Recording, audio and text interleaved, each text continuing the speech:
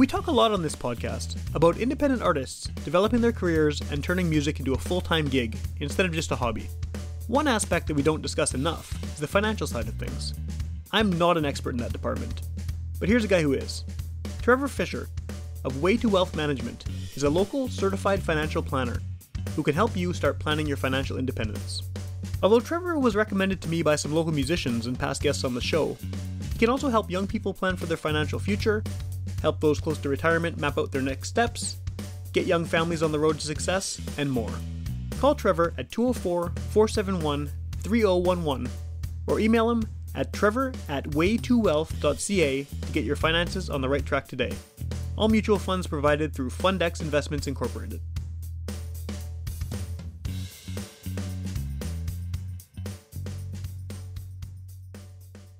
This episode of Which Police Radio is my conversation with folk trio Casati. They're set to release their brand new album, This Is Just to Say, on September 25th at the Crescent Fort Rouge Church. We hung out and talked about the new record, talked about the ukulelessance, about covering heavy topics while playing generally upbeat instruments, and much more. Usually when I'm recording the podcast, I'm using this new recorder, which has worked out fantastically well, but there's a few different microphones that I can choose when doing the interviews, the little attachments that go onto the recorder itself. And normally I use the same one every time, but based on the way we were sitting for this episode, I decided to switch it up, and in retrospect, probably wasn't the right choice. You can still hear everyone fine, everything comes through, but it's not quite as good, sound-wise, as I wanted it to be, and maybe not as good as you're used to for some of the other recordings that were done at the same spot. So, I mean, you can hear everything, the conversation is great, I highly recommend the album, everything's positive there, but it's a little bit, I want to say thinner than maybe it would have been if I'd used the other mic. But that shouldn't take away from your enjoyment of the interview and your enjoyment of Casati's excellent new music. You're listening to Garbage Hill, Winnipeg's first podcast network.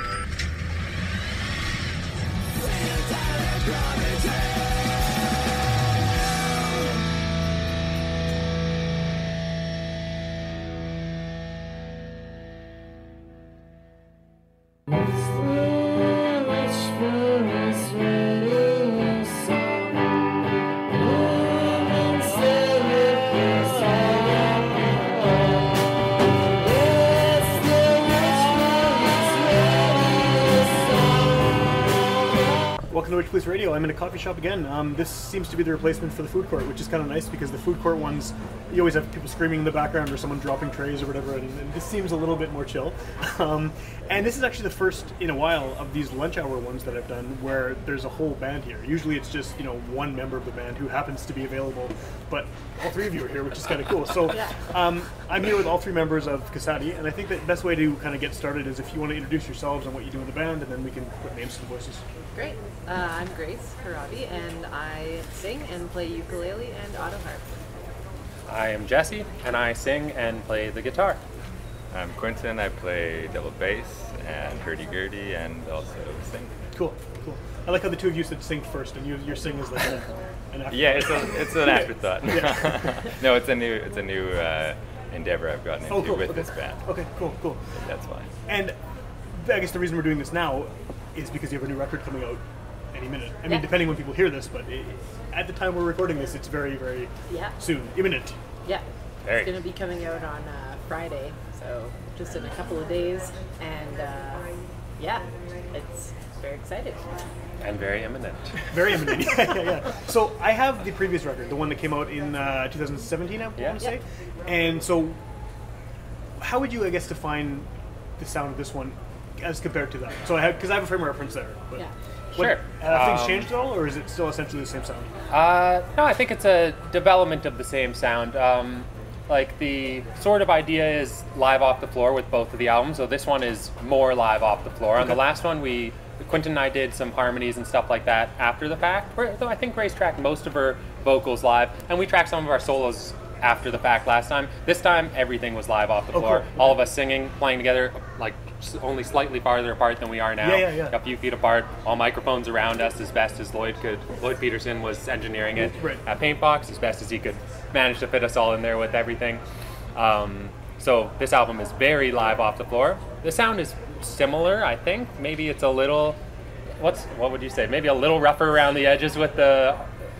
I don't know, but I don't know. It's similar. I think it's still in the same vein as the first album, but definitely some developments, and something that I've been thinking about is just like touring the last album and getting a lot more comfortable with all of the harmonies that were done separately on the last album, but having to be able to do that on a nightly basis while we're on tour, you really kind of get your chops up. I believe it. And then to go into studio to record this, I feel like we were definitely in a way better place to give that a try. And I mean, when we went into studio, we were just like, we'll see what happens as far as recording all the vocals and the harmonies at the same time in studio. But and solos and everything. You know? But the vocals that was a really big step, I think, for the whole group as far as doing it live, and I'm really happy with the way that it turned out. And the overall sort of change between the two albums, I think there's just more vocal harmonies, all three of us singing on pretty much every song, or there's a couple that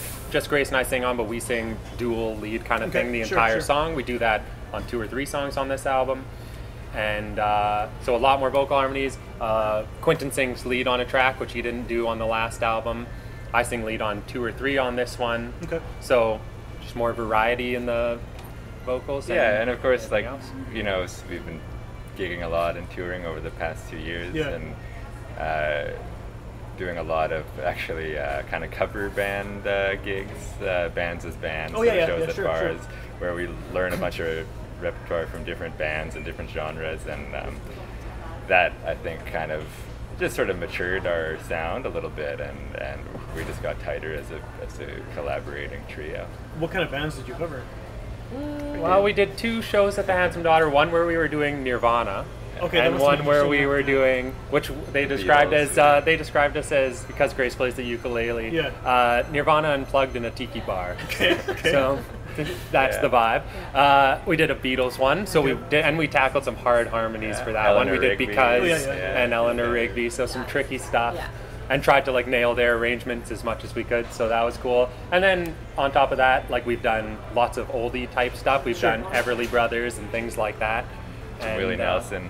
We did a Willie Nelson tribute show, so we learned a bunch of his songs. So I mean, just all over the map. And that led us to say, like, you know, we don't like being too much in one genre or another. We like taking bits and pieces from one genre and just finding, like, oh, well, maybe this is too country for us, or maybe this is just the right amount that we can borrow and use in our own material somehow. You know, there are doo-wop-y type things on 2 or 3 tracks on this album that we're doing now, and that's, you know, because we listen to some of that music, and we like some of that music. We love the Beatles, and they sort of steal a lot of that, and so we just found what we could take from that would work for us or inspire us to just come up with something that was our own. But I agree that doing like all those different covers in different genres by different bands just like maybe like tuned us in a little bit more to some things that fit with our instrumentation and voices that we maybe wouldn't have thought that was the direction we would go. Well, I guess it challenges you too, right, to go way out of your comfort zone, because Nirvana covers what you do. I'm kind of sad I missed that, actually. Cool. It sounds like we're doing pretty cool.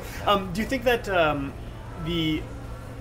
of those influences coming in and discovering these new things about what you can do you think that adds to the kind of, I don't want to say confusion, but I feel like you're a group that is hard to sort of pin down as one thing, because you have the jazz, obvious influences, you have the folk stuff, like you said, there's always the doo-wop things and Nirvana covers and all that coming in. Like, do you have a hard time sort of placing yourselves within, because everyone wants to file everything away. I do that myself for sure all the time. I want to put someone as, they're this kind of band. And I don't know if you guys easily fit into it. I think it's interesting. I think in some ways it works to our advantage. I think when we were going in to record the last album, even we were trying to kind of fit ourselves a little bit more into a box. Like every application you fill out, only check one box. Right, and you can't check 5. Yeah, exactly. It's just the meanest thing to do to somebody who is trying to keep an open mind, right? Sure. And I think really like doing all of those different styles made us think like people like the variety, and like we're always gonna end up checking the folk box because it's the one that we fit the most in. But I think that having just so much variety from one song to the next, even in our live shows, makes the audience unsure where to put us. And I think that almost just drops that. They're not really worried about what the genre is as much. we used to have people come up to us all the time and be like, I don't like jazz, but I like this. And it's like, I know, but it's not You're not really jazz, but you kind of are. Yeah. And I guess having a hurdy-gurdy makes you folk, no matter what anyone wants to call it. Like, it kind of sticks you permanently in that category, right? Yeah. Crooked Road.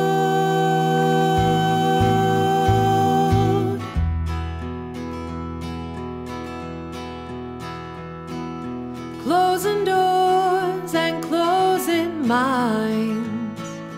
Why we just cannot be kind. Why do we do what we don't believe? Give someone what they really need, what they need. Give someone what they really need.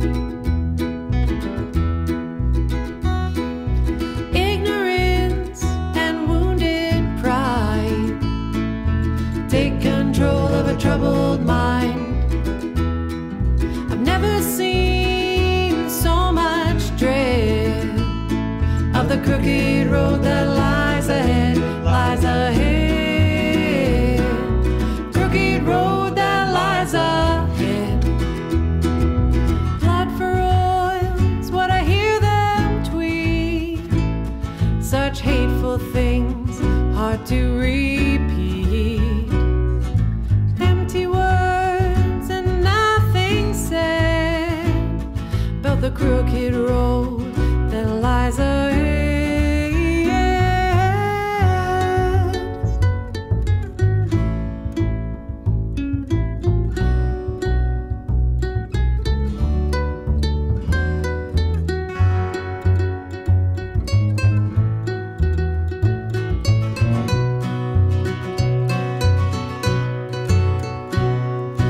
Crooked road, those we love may soon be gone.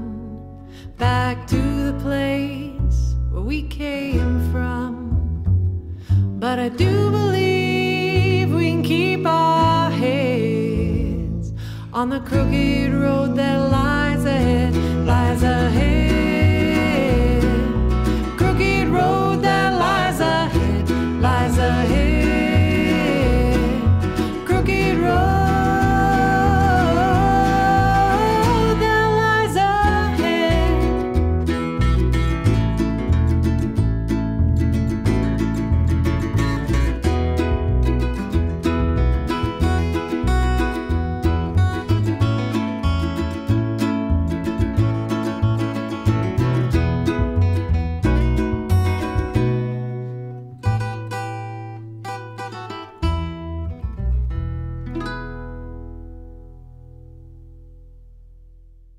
As a ukulele player, have you noticed that I've noticed ukulele all over the place now. All of a sudden, Yeah. it seems like over the past couple of years, my daughter wants ukulele. Everyone is playing it. Yeah.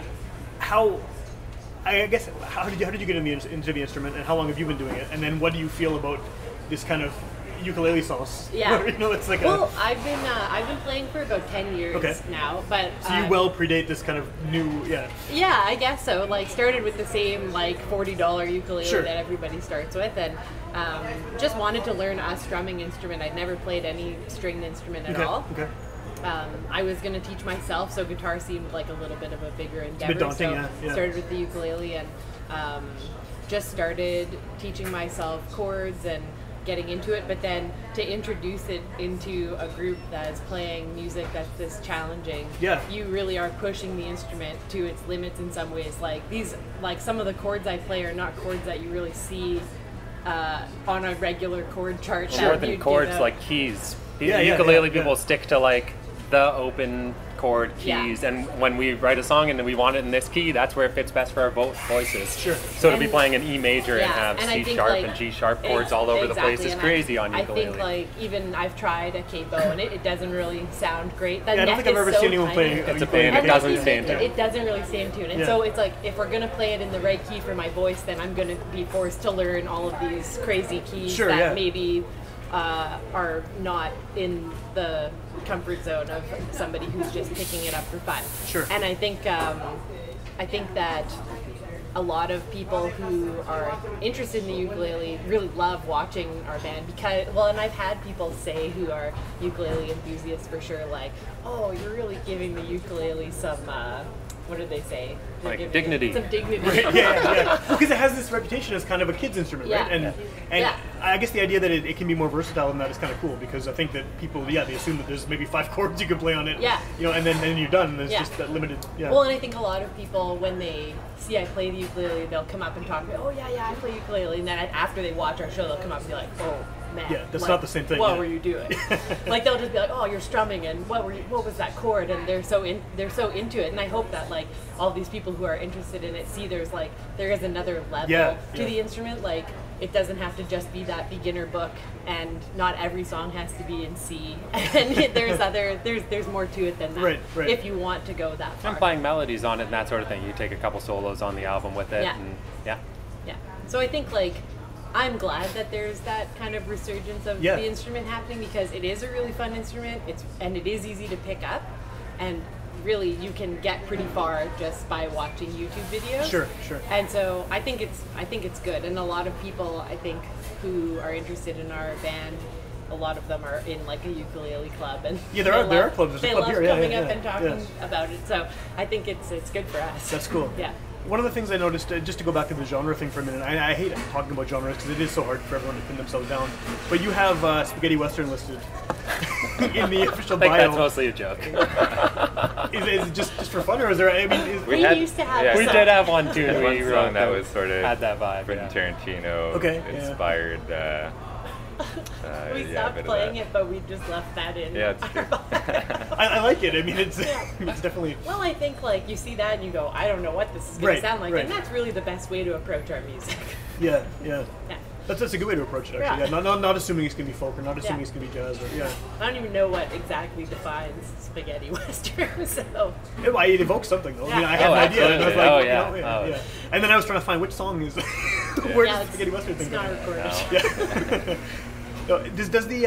Does the live recording it live with all three of you, just the way you described earlier, do you think that that's noticeable to listeners over the previous album? Like, do you think people is there a rawness to it, or like our engineer Lloyd Peterson at Paintbox Recording was talking to us about that, because we definitely gave him a challenge of how close we wanted to physically stand with the mics, so we had like almost no isolation. So you don't have to be bleeding into each other. So basically, if one person did something that they didn't like, that whole section of the take was either you just have to accept it and include it in the final take, or that part is scrapped and you have to all try it again together.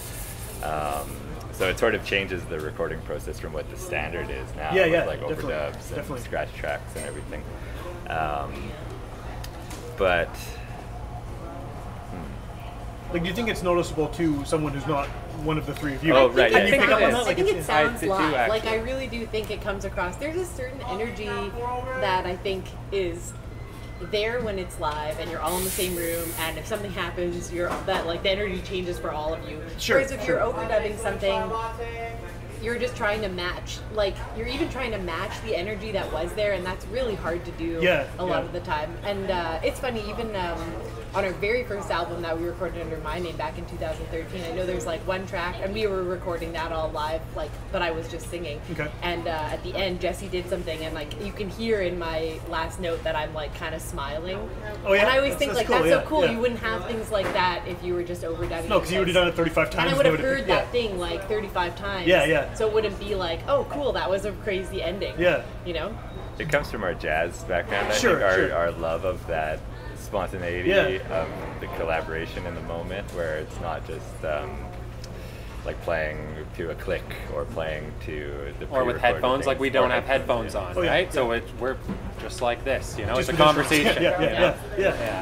Does that jazz background kind of seep into what you're doing as far as when you're coming up with the material, like in terms of improvising, and how much of it is kind of pre-written and how much of it is sort of developed? I think we leave some solos and that sort of thing to be improvised. Most of the solo, well, maybe about half. But no, this is more arranged.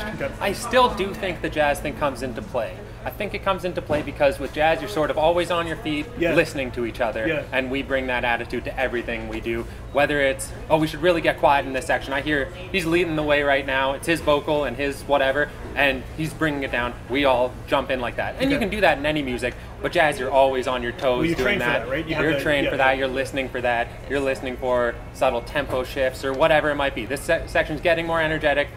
We can bring it up a notch. We try to keep it steady and groove, but we can bring it up a notch. Those kind of things. We were playing with we were rehearsing yesterday and playing with a metronome to really get something to feel right. And we noticed, and we were like, we do pull this back here. Well, we want to keep that because that feels right. Like that's natural, you know? Yeah. So it's just rather than trying too hard to fit into the Sure. You go with what's musical at the end of the day. Sure. But I think the jazz thing leads us to that. I also find, like, for me anyway, the jazz thing really comes into play when we're playing live and something goes wrong. Yeah. I feel like right away we're just like if someone drops a beat or somebody comes in the wrong spot, there's always that, like, it's like my brain just goes right back to when we were a jazz trio, and it's like, we got to figure this out without stopping. We got to figure this out without saying anything to each other, and you just, like, you figure it out. And you can't hide behind it because it's, the sound is fairly intimate and it's all acoustic. You can't hide behind, distortion or something to be. No, not at all. You can't get past exactly. that. And so I feel like having that training though, where you don't know what will happen, you don't know when someone's going to be finished their solo, you don't know when they're going to want you to come back in. You're always just like, you're playing, but you're just like, then what? And now what? And so I think when we're on stage, no matter what kind of music we're playing, we're always kind of in that headspace, which really helps us. Yeah, that's cool. Yeah. And then I think working with, I think there are a lot of different rhythms and feels on this album. I think we try to look for variety in that. And when working with rhythm, I think we're always looking for, and when we're talking about it as we're rehearsing, we're looking for that same feeling we get from swing, I think. Which is just this, it pocket. Just feels good. It's the pocket, it's the groove, it's all those words they use to do that. But it's like we know that feeling from when we're playing jazz and it's just sitting exactly right, And no matter what the feel, even if it's a folk thing, I'm thinking of something like Country Roses, we want it to, which is sort of a Neil Young type vibe.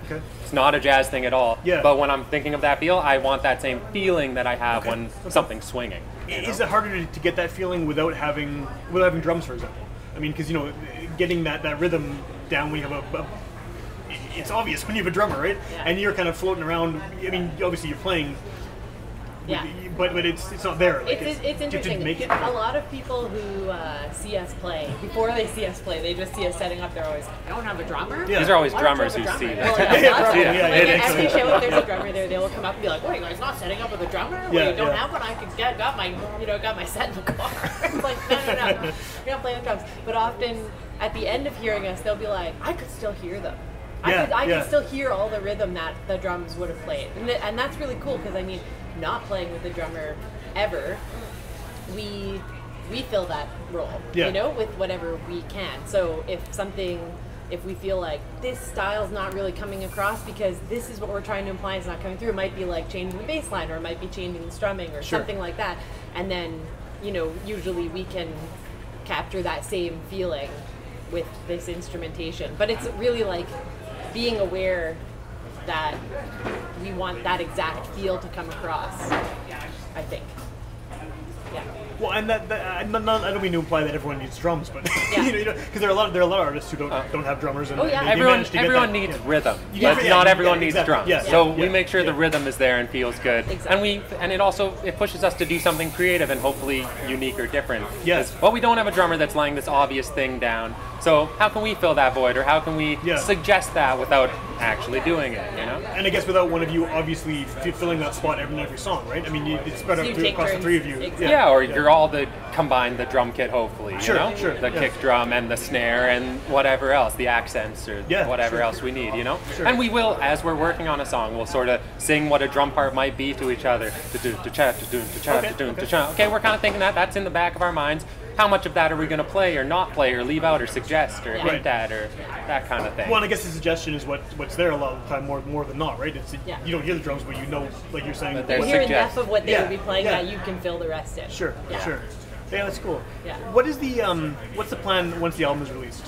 I mean, because it's been a while in the making. Now you're about to unleash it upon the world. Yeah. Oh, what are you guys doing next? Is there tours or anything like that happening? There is. We're heading west in October, just a short tour. I think about 8 or 9 shows. Okay. planning to do a Homer's tour, so another tour of all house concerts in the spring. Kind of shows ever, yeah. We love those, yeah. And just keep doing what we're doing, just touring it, sharing it with people. Hope people listen to it and enjoy it and see us and hear the album and, that sort of stuff. Are the house shows kind of the ideal environment for you guys as well? Definitely. Do you feel that's They that intimacy and So when we can't do house shows, we try to find smaller coffee shops, restaurants that want to close the whole place and do a concert, because that's just we just do better in a really intimate environment, and the people who like our music want to just listen. So it's hard sometimes when we're in the wrong place and audiences who already know our music come. It's frustrating for them and it's hard for us, so it's we just don't like seeing people in that kind of position. Under the bed there lives a demon in the dark, with eyes as red as rubies and a cold stone beating heart. He sounds just like the wind when he cries out in the night. He lives in the shadows, I hide in the light. He slithers at my feet, I hear him call my name. I can't see him, but he tells me not to get too brave. A lot of things can happen to those who rise and fall. He's heard the others talking, they'd prefer me to stay small. Mount your steeds, we're fighting monsters everywhere, all around. Draw your swords, we're fighting monsters. They can't hurt us now.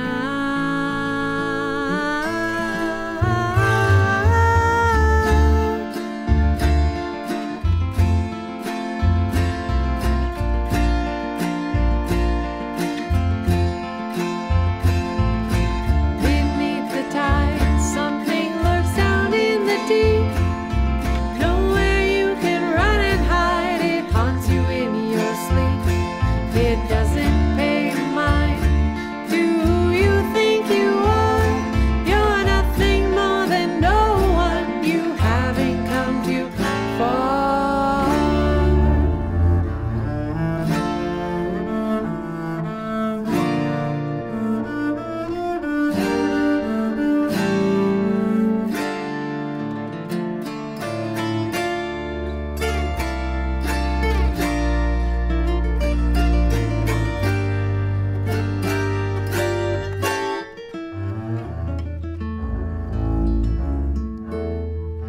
Mount your steeds, we're fighting monsters everywhere, all around.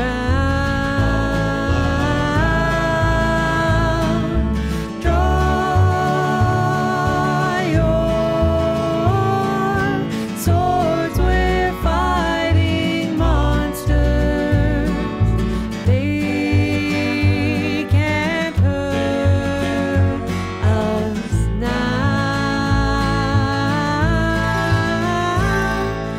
Down these crooked steps, inside your twisted mind, you feel that someone's waiting and watching all the time. Or is the fright you feel that no one's there to see? You're alone and unnoticed, uncomfortably free.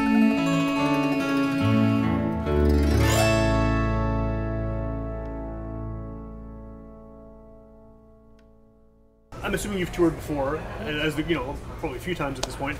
How are you received? Is it easy to find sort of your audience in other cities?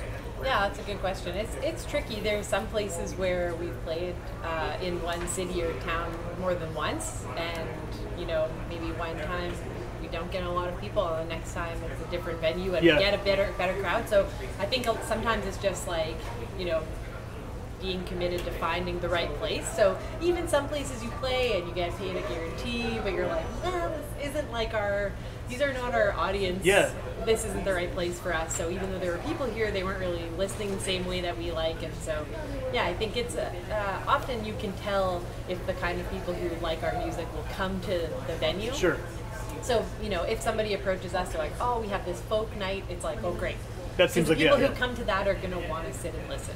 Yeah, they're used to being quiet. They're used to hearing kind of storytelling and acoustic instruments. Yeah, sure. Yeah, sure, exactly. Sure. So I think, like, as far as like when we're planning our tours, there's places now that we know that place really works for us. So we try to book that like every second tour, and then when we're looking for new places, we just have a pretty good idea. Just you can honestly just look at a place and have a pretty good idea who's going to go there. Sure, so, sure. Yeah. Well, I guess what is the kind of, it's a weird question, but who is the ideal listener for your stuff?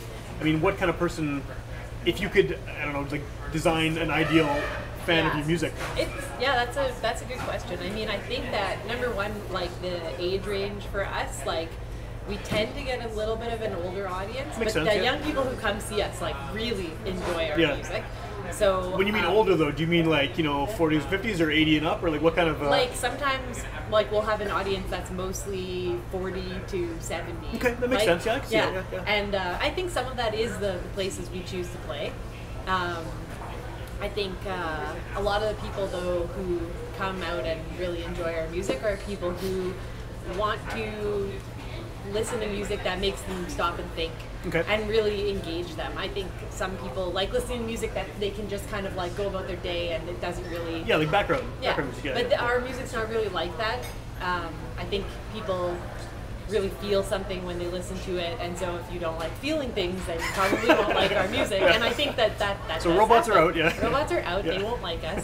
But yeah, I think like age-wise, like we just tend to get an older demographic, but like young people do like it as well. But I think that's the main thing for our listeners is like they have to want to engage with the content, and we cover some things that are sometimes a little heavy. Okay. And you know, we try to do it in a musical way that is easy to listen to, and maybe, you know, we never try to make anybody feel like they're the problem. We always just try to say like, there is a solution, there is a way, you will be okay. We want people to feel like they're part of a community when they listen to our music. Okay.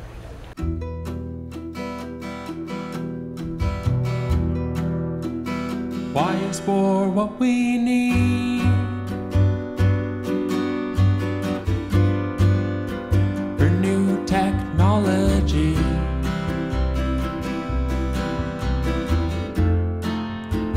Super glue and canned food. Radar and airplanes. There's gotta be a better way.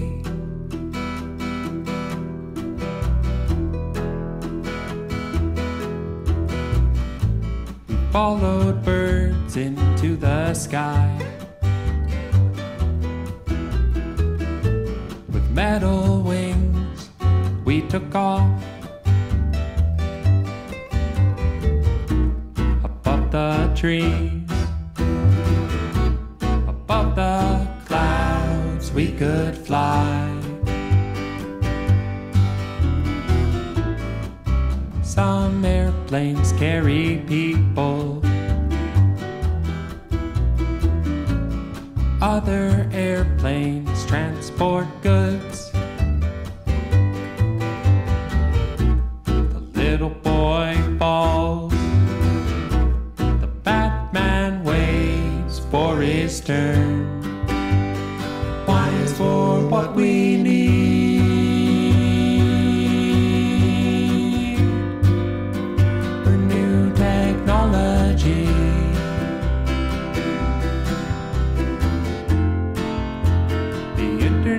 Medicine that we use every day.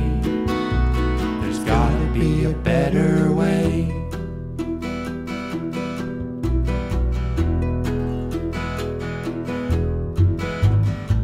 The Red Cross flickers on the hospital.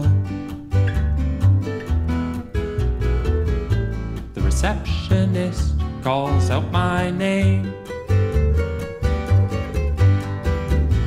Mr. Popesky, take a seat.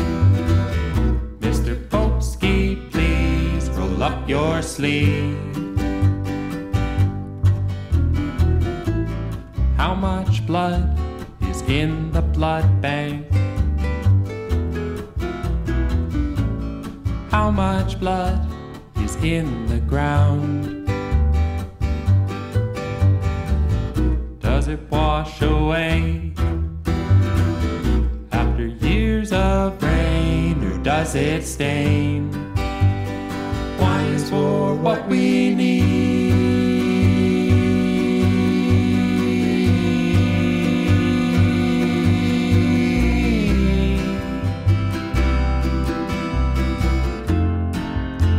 There's gotta be a better way.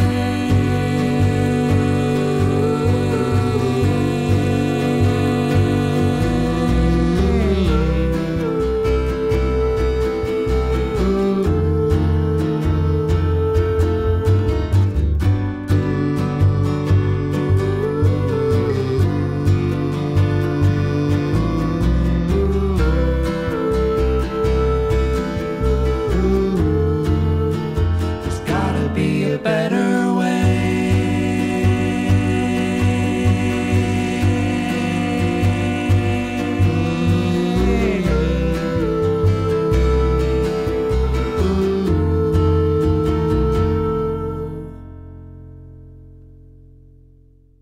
Do you find that the type of music you play lends itself well to covering heavy topics?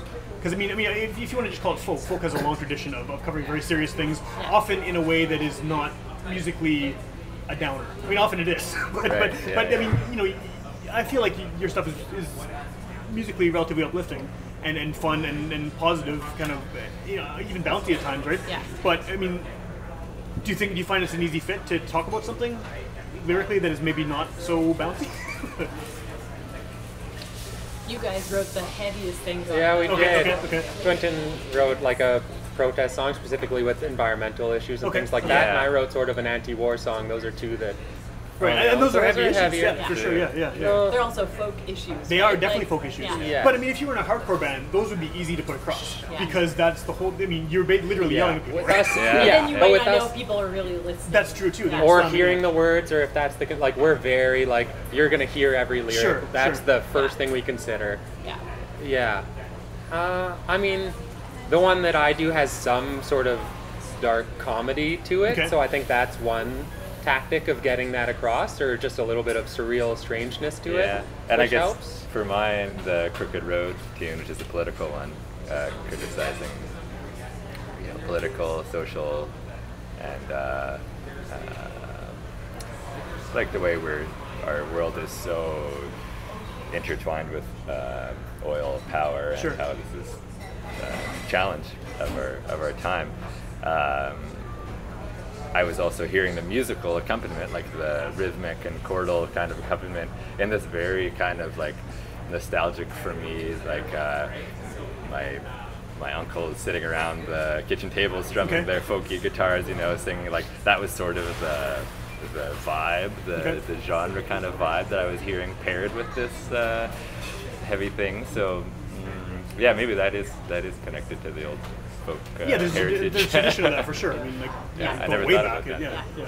I do think though, like in both of these songs, even though they are covering heavy topic, your song Crooked Road at the end, like it's still saying like, I think if we do the right thing, it's not too late. Like there's Right. this message of hope there. It's not a huge downer And the whole same time. with Yeah. Jesse's, Yeah. the like whole point of Jesse's song is there's got to be a better way for us to do this. Yeah. And so even though we're covering these heavy topics, I think we're still trying to see them from an optimistic point of view. Okay. Because I think we're surrounded by so much pessimism and like just reality is really dark. It is, yeah. And it can be too much sometimes for people. So you have to present these things in a way where people are willing to hear them. Because I think too often, like just like you see an article, and sometimes you see an article and you're just like, I can't read this. That's too much. I have to write a lot of those in my day job. Exactly, Yeah, and like yeah. I think you have to do it in a way, right, where you think like I still have to engage people so Sure. that they feel like there's something there that they can do. Like that's the biggest thing people want to know. But what do I do? Where's the call to action? That's the time we're living in. But that might be art's role. That might be more what we do. If yours is like a news thing, that might be you present the facts, and we need the facts. That's obviously incredibly important. I think it's our role to end in these songs to engage with it and go, well, here's kind of how we think and feel about it, and here's maybe a solution or a path that we're looking at to get take out. that news and filter it through your own lenses and then project that onto the audience. But often I think that means taking the time to see something that can be done. Like it's hard. I think that makes us look at things longer, maybe at things that bother us, because we want to be able to filter it through that lens where it's you can hear it, you can take it in, and you feel like there's something that can be done still. Otherwise, everything would be super bleak, and everyone would be just beyond depressed all the time. And I think for us as like musicians and music lovers, we I know I do anyway. Like really process a lot of information through music, through like writing and listening and playing and that kind of thing. And it's kind of just the only thing I can do when I read these articles that you write. You know? Exactly. It's not all my fault. No, but you're right. Yeah. Because you get the emotional impact of that too, and the factual or the editorial opinion or whatever it is you're getting from the song is you connect with it on two levels, right? Yeah. And it's hard. Your original question was like how the music maybe suits that, and it's hard to say like if you just heard the song without the words, you wouldn't know that this song is obviously about that. It's not really like that, but it's like by presenting the song in a way where it's really clear, where the words are really clear, and the music is maybe. I think the music clearly, like Quentin was saying, references another type of music that did that. I think we're all very inspired by the music we love, and we play off of it. We don't, do it exactly the same, but we play off of it. So we play off, this is a folk protest song, and the music is folky in a way. We take our own twists and turns with it, but there's that, Mine's also an anti-war protest song, and to me the chords are very Beatles-esque. That's what I was inspired by, right? So it's very, you think of John Lennon and things like that, it sort of puts you in that mind, and we reference it sort of that way.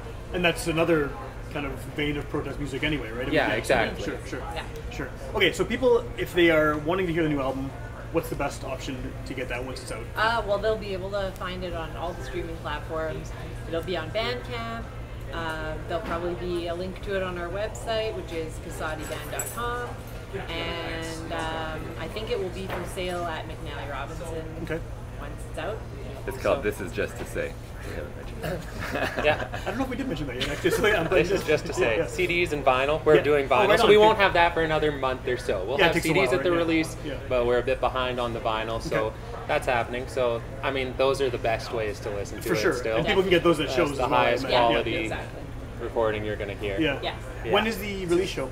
So the release show is on Wednesday, September the 25th. The doors are at 7, shows at 7:30. It is at Crescent Fort Rouge United Church, which is just on Wardlaw. Yeah, I've seen that. In Osborne. It's a beautiful. I've never been to a show there, but I've seen a few. It's awesome. Yeah, the acoustics in there are awesome. Cool. So we're very excited that that's where we're playing. And the plan for the show is we're going to play the album from top to bottom, but we'll fill in the audience on what every song is about in more detail maybe than we can in the liner notes or something. And cool. so we hope that if people like what they hear, they'll come out and in the vinyl we got an insert thing, so it'll include all the lyrics. We didn't fit that into the CD, but in the vinyl we have all the lyrics. But it's cool to come to the show, I think, because we do give some context to every song, and I wish people could hear that when they heard the CD. I mean, the music's great to enjoy themselves, but I think a lot of the music we know and love, we also sort of do know the context of it already. Well, because you have a lot of the older stuff too. You have the historical context. Exactly. Well, I guess that's one of the problems. I mean, as someone who is a complete Luddite and doesn't use any streaming services and only listens to physical music, I'm just super stubborn. It's one of the things I like about liner notes in general is that you can put that information in there. And I think if you're just kind of hitting play on a playlist, you're sort of missing out on a lot of those details. You can definitely look it up on your own. It's not like you're forbidden from finding out about it, but it's not right in front of you. But not everybody includes that information they anywhere. Don't. That's true. So That's true. I think for us, like we do have a lot of people at our live shows say, "Oh, I'm so glad that you talked about that a little bit before you sang it, because then I was really understood everything." And so. Even on the CD, we didn't include the lyrics, but we included just a little write-up about like, this is how it was recorded, this is sort of what it's about, what inspired it. Just a couple paragraphs to just sort of say, hey, welcome to this album, and here's what, what we're going to tell you about. Well, I think all three of you throughout this have been saying that about the importance of sitting and listening and actually like taking in what it is you're presenting. So it makes sense that you'd want to kind of have a mission statement in there, right, about what this is all about. Yeah, exactly. Cool. Well, yeah, people should check out the show and buy the album when it comes out. Whether you are like me or you're all on the internet, and that's fine too. Yeah. And if you want to hear more episodes of this show, you can go to witchpolice.com. All 400 and whatever episodes are on there for free download and streaming. You can also tune in on Sundays at midnight on 101.5 UMFM, and those are older episodes. So by the time this actually airs, it'll have been a few months after it came out in podcast form. So by then the album's already out. So if someone is driving in their car at midnight, turns on the radio, they hear about this, they can just go home and Spotify it or whatever, right? So yeah, it's kind of an added bonus, an extra bump for the band that was on. I always forget which band is airing on which night, so I sometimes find out by accident when I'm flipping through channels, oh, there's me on the radio, and who am I talking to? But what am I doing? Yeah, exactly, yeah, but yeah, thanks for coming to meet me. I mean, I was glad to hear you had a new record coming out. I really liked the previous one, so I'm looking forward to this. Yeah, thank you. Thank you so much. Awesome, thanks.